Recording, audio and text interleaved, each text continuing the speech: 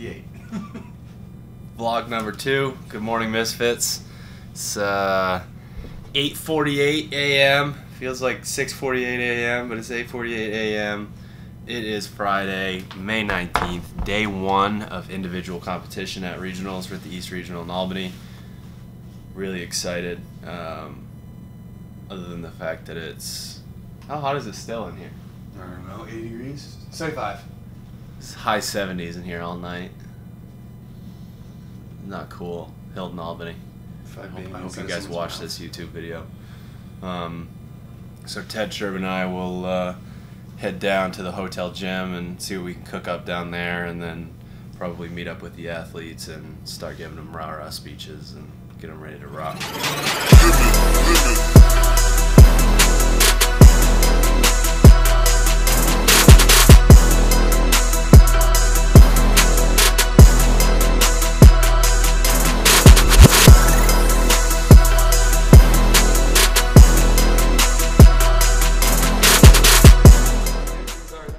Most people would be pissed that the gym got relocated to a ballroom, but now we can do whatever we want.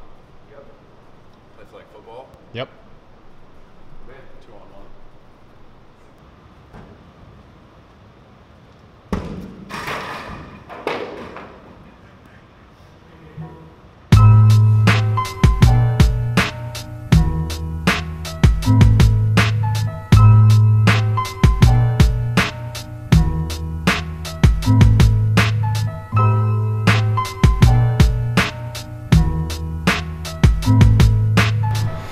Hotel workout, 20 minutes, lunge, down, and back, 3 shuttle runs down and back, 20 push press at 35 pounds, but it was only 20 for me like twice.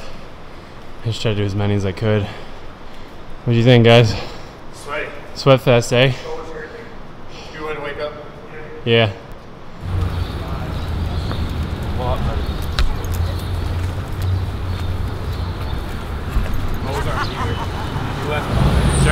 Sure. You ever eat enough to feel like you're pregnant? Yeah. You saw a pregnant girl in the heat, and I said, "Can you imagine being like that? That must suck." And Drew's like, "I bet Sherp's almost." That's how I felt last night after eating tacos. Felt pregnant, yeah, dude. sweaty. When I told you guys I was gonna come back down, no way. I was so only thing's going on with me now. laying in my bed. I was like, I'm not moving. Your shoulders are like curling. No, I have to do that. So I can slow myself down. Curling my shoulders.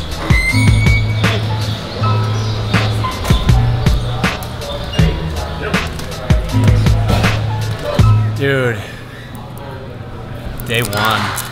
What we got? Yeah, emotional roller coaster day 1.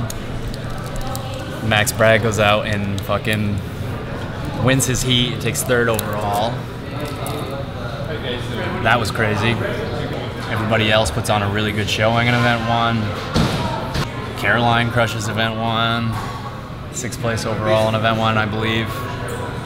Event 2, way more of an emotional roller coaster because one of our athletes, Taurus Peck, that's tough to watch. You're watching to see, you know, Austin wins his heat, Cody wins his heat, and then you're watching to see like where the other athletes come in, and you're also thinking about like one of your athletes being devastated. So that's a really tough like up and down. But you have 3 gentlemen from CrossFit MF and 3rd or 4th, 5th, and 6th after day 1, which is insane, very exciting. I don't even know. It's too much. It's too much packed into one day. My heart rate was over 100 before each workout. Got up to like 115 before the 2nd workout. This is almost more stressful when someone does well, because then there's like that potential to keep doing well and change a lot of shit for them. So it didn't disappoint. No, it didn't disappoint at all. So fun to watch. So cool to see so many people keep crossing the finish line first in their heat. Yeah. Cody with a little shirt pop to the camera after he won his heat. That was awesome. It is also, what time is it, guys? It's 4:45. I haven't eaten anything yet. It's not that weird for me. So I have the Drew Crandall starter kit. We have kombucha, chorizo, and a block of cheese. If you want to know where my girlish figure comes from, it's this right here. Athletes just got back from athlete briefing, headed back out to Whole Foods. Hopefully there's something around Whole Foods other than Whole Foods. Got some superstars in the back seat. That shirt. Super sharp. Why'd you guys win so many heats today? That's weird. What the fuck? Just How or why? Why? why? Just wanted to. It's a good idea. We crushed training together, and I don't know, our bubble's freaking fit, I guess. Bubble. Or what? Our bubble. Our Squad. bubble of our squad. That's interesting. That's a thing, right? This is my bubble. You guys are all in my bubble. My fitness I bubble. need to introduce you to my bubble. Bubble goals. So, your rookie individual appearance, first event. That was, I don't even know where that came from. I didn't think that I would make, like, well, I didn't know what was going to happen with that one, just because the run, like, on the true form practicing made me feel like a pile of shit. And it took me over 20 minutes in, like, practice, but it was a lot easier to run on the air runner. What was I your finished time in today? 17:46. That's what, 40 minutes better than you've ever done before? Yeah. Good PR. Yeah, that was really fun. It was a good day one. Yeah? Pretty pumped about it. Where are you sitting right now? 5th. Yeah, that's true. Good momentum going into day 2. I'll need that momentum, but I'm pumped. Why'd you go so slow on event 2? I had to pace myself. I didn't want to embarrass Frazier. Yeah, I went into it with more confidence than I've probably ever had in a workout. Yeah. Like, in my head, I thought I could win that workout, and that, like, never happens. Usually I'm like, okay, somebody's going to beat me in this, but I didn't see a reason to slow down, so I just kept going fast. It worked out. Usually I'll just die. Did you end up overall in that, second or third? Third. Yeah. Who beat you? Frazier and Tim Paulson. Yeah. Those are two Got Vellner by 1 second. decent people to lose to. Yeah. Yeah. Jeez. It wasn't too far either. I think they were still in the 3s, right? Was anyone sub 3? No. No. Nice. Yeah, so I'm pretty happy with that. No, I think honestly, if you were in the top 8, you could have won that event, like outright. Yeah, that's going to be the best part about tomorrow is that I'll have those people Yes. to push against. Like, I'm pretty sure I'm going to be next to Cody, maybe, right? So if I am, he'll be a good, because those are good workouts for him. So tomorrow I can really push against him. I think it'll be good. There'll be a dude out there named Matt that you can. Yeah, that Try too. to stay I think around. I could look left or right and find good people to push with. Day 2 is going to be the hardest day for me, but Day 2 is the hardest day. hardest day in general? Yeah. Oh, well, yes. But I don't know. Honestly, I like all the workouts this weekend. I love the programming, except for obviously like event 2 and event 5 are like the same workout. Same exact. But besides that, like they're really cool events. I think it's going to be a fun weekend. Good to be in that top heat. Yeah. That's going to be freaking sweet. How'd you guys sleep last night? Like Pretty shit. sweaty. Pretty comfortable there. Our room So is like sweaty. 84 degrees right now. I went down and talked to the guy at the desk, and I asked him if there were still issues with the cooling system, and they're like, yeah, sorry, we're going to try to fix it tonight. You know what we should do? We're going right now. Let's go get fans. We're going to a mall. Yeah, we should go buy a few fans. We have no air conditioning at our hotel, so we have to go buy fans. Hopefully they have fans. Warming up for tomorrow? That felt really good on my knees. Sure. Show! It didn't blow me away. But it was fun. It's a dope shit. Yes. That's what's important.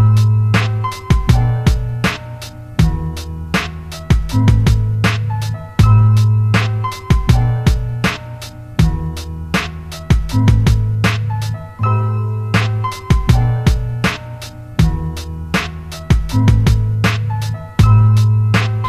are people up there and then something happens to the tree and then the fucking tree... That is a huge rarity. That the tree just snaps. That the tree will just snap. Although, when you're up there, It feels like it's... you start to, you know, when you first start, it's like, is this tree going to break off? I mean, I'm 60 feet up and the tree is only this big around, and it feels very flimsy. Oh, dude. You learn after a while that you can really trust the tree. And then the issue becomes you trust the tree and your ropes too much. So you'd be like, oh yeah, I'll be fine. There's a big split here, and it's like you can see the dead in the bark going up. That's fine. Rope a big top onto itself, and so that's when people get hurt. But it's very rare that a tree will break when you're in it. Tree talk. Tree talk. Max Brad. Tree talk. That's the name. Wear your personal protective equipment, your PPE, and know your shit before you start cutting. Day 1. Regionals. What happened in event 1? What happened? What happened in event 1? I don't remember. It's kind of a blur. No, I was in the corrals and everyone. I was looking around. I was feeling nervous. Yep. As everyone should. Looked around and everyone else looked just as nervous as I did, and picked out a few people and I said, you know, there's no reason why you can't beat me. There's no reason why you can't beat me. And I just kind of went around and... Do you mean there's no reason why I can't beat you? Yeah. Okay. I thought that's what you meant. The reason you can beat me. Okay. I don't know, something like that. In terms of the event itself, the run, I mean, you were running really hard. Yeah, I Did you notice that? I accidentally ran my ass off. Like, I Did got... you just feel good, or? No, it was hard. It was as hard as I made it. It's honest. It wasn't particularly easy, but I did definitely... I knocked off like 45 seconds off of my other times just from the run itself, and then I only knew that because we were at about... The announcer said, "Alright, they're passing the halfway mark. Some of them have 600 meters left," and I looked down and I had 450 meters left, and I was like, uh-oh, this could be bad. So, when you guys tested the workout, you said that the first few rounds were actually harder than the middle rounds because of it was after the run? Is that still the case? Yeah, because of the weight vest, your legs kind of get pumped out on the run. Yep. You know, your calves are working, your quads are working, your hamstrings, your glutes, everything. And you get off and... You know, when you stop running, your legs feel like they Right. keep going. So it's a little bit of a transition doing that. When did you realize you were racing Palladino? I think it was round 3 or 4. Because the first couple rounds, it's so chaotic. There's people jumping off. There's all kinds of stuff going on, and so you don't really know where you're at. But I think it was round 3. I moved my chest piece up and looked over. And my chest piece was the first one on round 3, Right. I think. Yep. You know, every second counts in that workout. It's 12 rounds, so everything is about transitions with that. Yeah. You could just tell, like, what's good about having that person like Nick next to you was that you guys started to play off of each other a little bit, which especially is good when you still have a whole other heat ahead of you. Right. Because if he wasn't there, you would have won by 30 seconds. 30, 35 seconds, something like that, and you might not have gone that fast. Right. No, Right. I definitely wouldn't have. Right. I mean, I just rewatched the heat just to watch it, and my air squats started to pick up a little Oh, for faster sure. because Yeah. his were fast. Yeah, His you were got really him. fast. He would re-catch you. You would My repass him, transitions were better re-catch than you. his. Yeah, for sure. But his air squats were like Yeah. down up, like bouncing right off the ground. So, yeah, I could have done a little better on that, but I felt like if I was going to go any faster, I would have fallen over. And then the fun question: what was it like? What was it like going out there and winning that? It was messy and slobbery and. Like when it was over, though. What was It the was feeling when amazing. It was over? It was absolutely amazing. The only thing that even compared was last year with the final event, Right. the thruster Yeah. rope climb piece. Yeah. Just sprinting across, knowing that you get the event win. It's just like the whole arena erupts, and it's just like it's Yeah. amazing. It's absolutely amazing. That's awesome. something that will definitely drive me to push harder tomorrow and the next day, and even. Well, it was so, like, you couldn't write it better for you and Caroline. Like, you guys, you know, some part of you, whether it's 99% or 1%, know that you belong at regionals. Mm-hmm. But what happens in that first event can guide that attitude the rest of the weekend, Right. even if it's subconscious, even if you don't even know.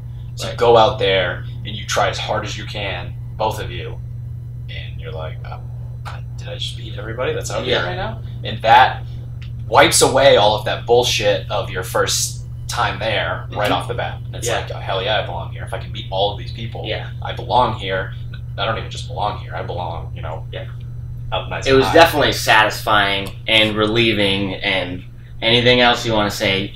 Coming into regionals as a first-time individual athlete, event one, heat. Well, just you have no idea what the outcome is going to be, and to pull away with a heat win is, you couldn't ask for a better spot. Awesome. So tomorrow, you get to do the chipper against Matt Fraser, Pat Bellner, like, and that is, I'm telling you right now, it's such an advantage to be out there with those guys, because it's basically the same kind of idea as what you went through in the ring dip thing. You can pace off of them a little bit. You can pace off of them. You can make sure, and then at the end, even if you're like, oh, geez, I was X amount behind, it's like, but X amount behind is exactly the next heat. That's where the top guy is going to be. Exactly. Hopefully. Yeah. For you, Austin, Cody, 4, 5, 6. That's a nice little start. CrossFit MF is making a stand. Yeah, dude. I just like. I mean, you guys are obviously, you got to be having a blast out there. But from my point of view, my perspective, like you guys fucking have a heat win. Yeah. That's awesome. My heart rate was at 115 prior to event 2. Oh, really? Yep. Because we were all in the same one? I've watched so many athletes that train their ass off all year long and then don't lay it all out there on the floor. And it's like heartbreaking for me. So when I watch, I'm like, I'm literally just... You know their potential. Exactly, so but it's not even about me being upset that they didn't. I'm like sad for them. Yeah, it's like you just trained this hard all year long, and there's something holding you back. You don't want to succeed, or self-sabotage. There's all kinds of different reasons. So when I watch, it's not even about the placing. It's about when I see that, I see like the defeat, like the effort, take somebody's fate, So that's why I get nervous before, because it's like.